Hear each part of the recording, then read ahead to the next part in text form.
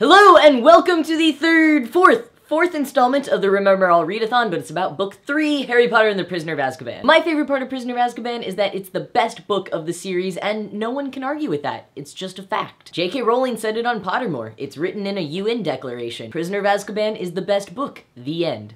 Well, that was a good video.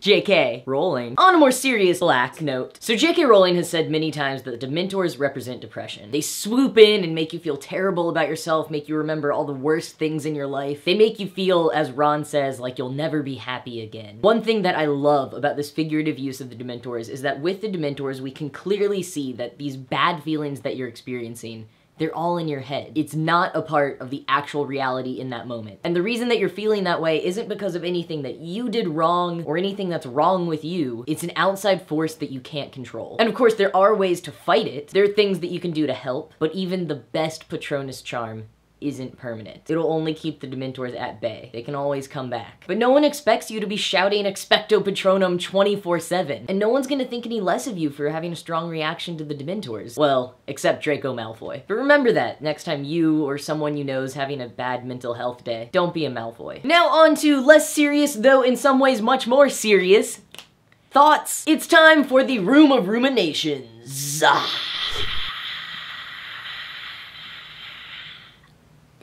In the first chapter, Harry was so concerned about waking up the Dursleys with the sound of his quill on parchment. And then a few minutes later, he's swinging open his window, putting owls in cages, ripping paper off of packages without a care in the world. Dude, bro. We get a little bit more of that total awkwardness of broom culture in the wizarding world when Harry's trying to distract himself from Aunt Marge's insults with what he remembers from the broomstick servicing kits. Now, this is a PG-rated Harry Potter Alliance channel, so I'm gonna just leave it at that.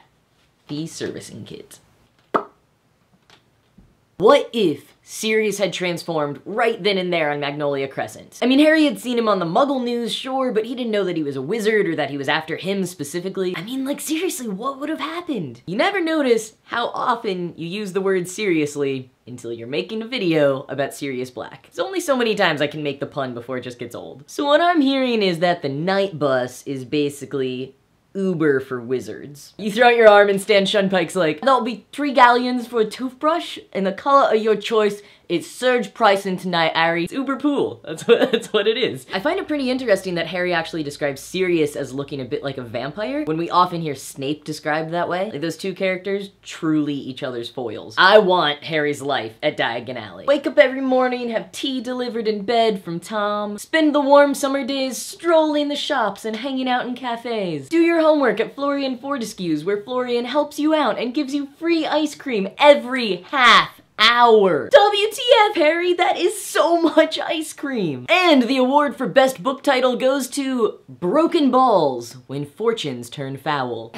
Great line from Mr. Weasley. Black's not gonna be caught by a 13-year-old wizard. What is with every Weasley's sarcastic lines turning out to be true? I do not understand why clothing can't be mended to look just like new. There are plenty of repairing and cleaning and transfiguration spells. Why are Professor Lupin's and the Weasley's clothes all darned and patched and fraying and old? And why was the label on Professor Lupin's suitcase peeling when he had clearly just transfigured it to say Professor? Neville apparently keeps Trevor the Toad under his hat. Casual. So you know how people in paintings will often go visit each other in other paintings?